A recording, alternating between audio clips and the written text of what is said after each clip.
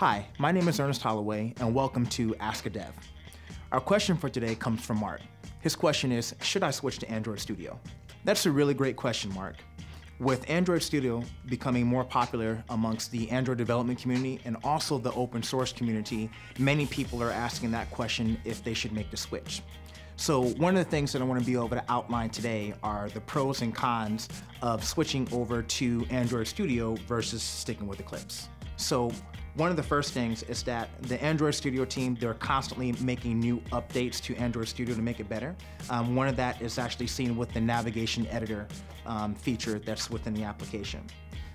The second thing is that there's a new build system, which is called Gradle, that's supported in Android Studio, which makes it better and easier to be able to support simultaneous builds. So, for example, you may want to be able to support different build types, which may be, hey, I want to have a build that is a dev versus a production build. And then also various build flavors where you say that, hey, I want this build to be paid versus a free version of the build. Another thing that you'll notice immediately when working with Android Studio is that in certain instances, when you are looking at performance, being able to do layout previews is very fast within Android Studio. So it makes it a joy for developers who are looking to see how their app is going to look across various screen densities. The other thing of importance with Android Studio as well is that there's an updated workflow. So the shortcuts and then also various features that are within Android Studio makes it a lot easier for you to develop your code more quickly and increases your overall workflow. While it may make sense for certain people to start using Android Studio immediately, others may need to take a more conservative approach. So for starters, while instrumentation testing is fully supported with Android Studio, unit testing is not.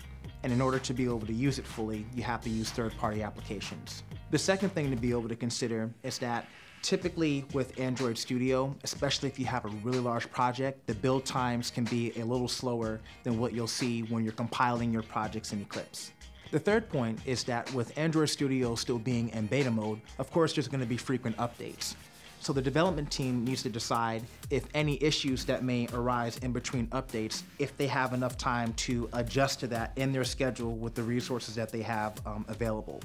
During that time, they may find that they need to reach out to the Google development support websites in order to get any additional help that they may need for a specific build. And the last point is if you have a development team that is not used to working with Android Studio, it'll take them some time to come up to speed.